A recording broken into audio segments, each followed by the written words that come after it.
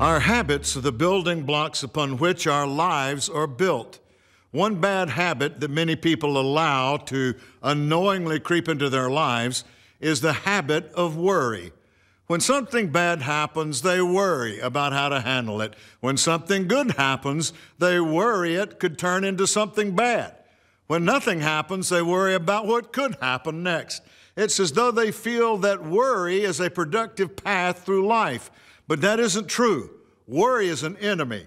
So don't allow worry to be your companion. Instead, turn worry into prayer. When you invite God into a situation, you can trust that He will resolve it in a manner that fits your life best. Thanks for watching.